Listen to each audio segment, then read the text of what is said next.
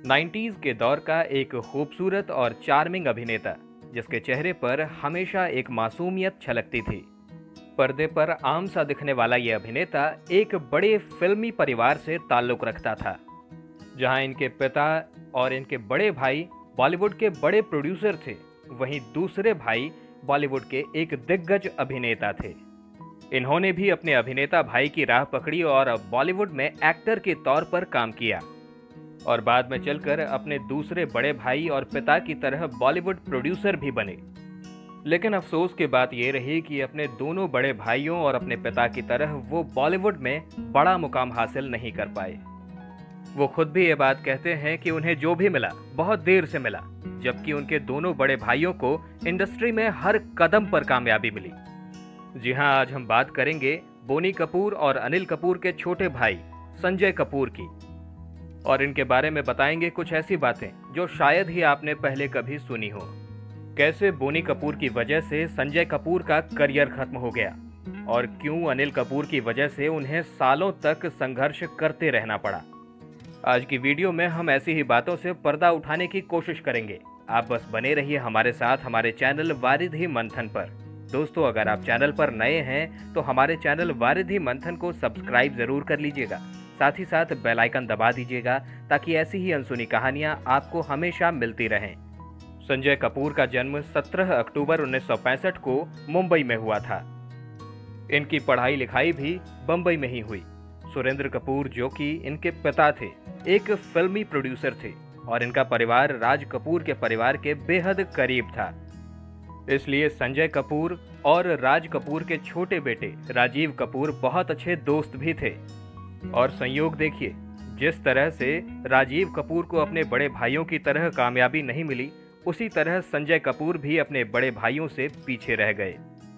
संजय जब छोटे थे तो उनके दोनों बड़े भाई इंडस्ट्री में अच्छा खासा काम कर रहे थे और एक बड़ा नाम भी कर चुके थे। साल 1987 में जब अनिल कपूर की फिल्म मिस्टर इंडिया ब्लॉकबस्टर साबित हुई, तो उसी समय संजय कपूर को भी इंडस्ट्री में लॉन्च करने का मन बनाया गया।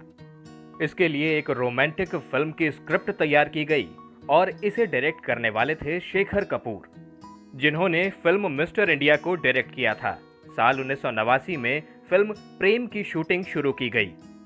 इस फिल्म में संजय कपूर और तब्बू साथ काम कर रहे थे, लेकिन इसी बीच शेखर कपूर और बोनी कपूर में कुछ अनबन हो गई और फिल्म अधर में लटक गई। बाद में इस फिल्म को सतीश कौशिक ने डायरेक्ट किया। इस फिल्म को रिलीज होने में पूरे 6 साल लग गए।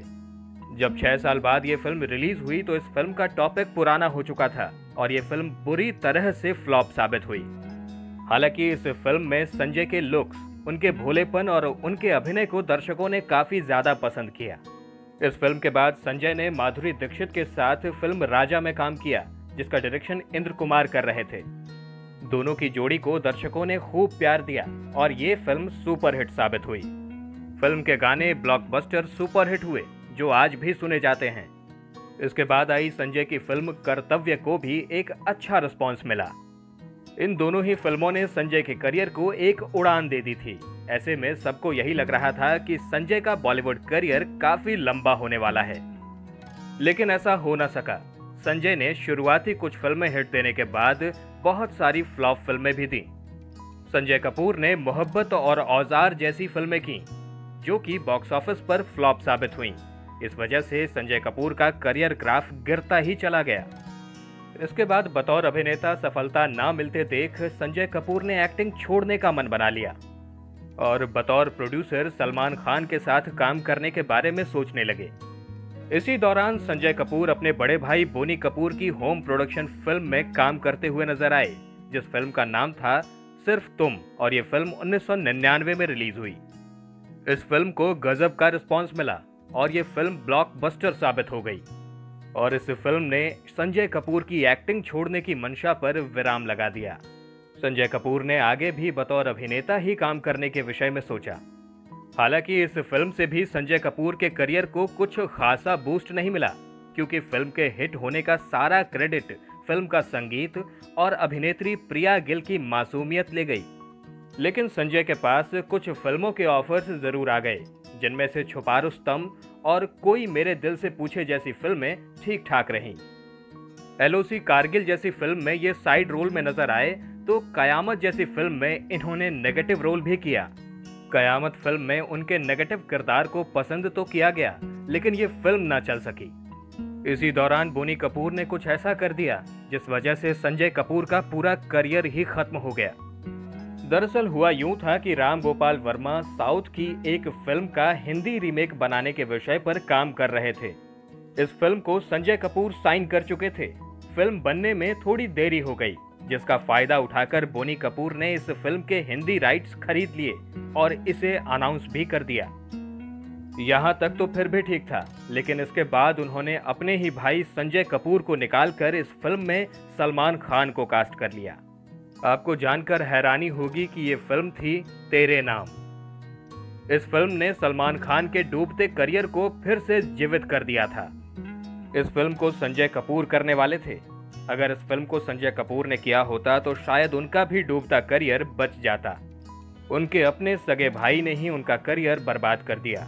इसके बाद संजय कपूर ने एक्टिंग छोड़कर प्रोड्यूसर बनने का मन बना लिया और वो अनिल कपूर को लेकर एक फिल्म बनाना चाहते थे।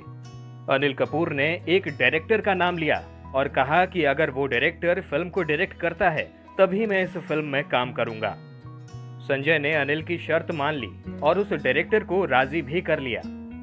इसके बावजूद अनिल ने संजय को 4 साल तक चक्कर लगवाए और फिर इस फिल्म को करने से मना कर दिया।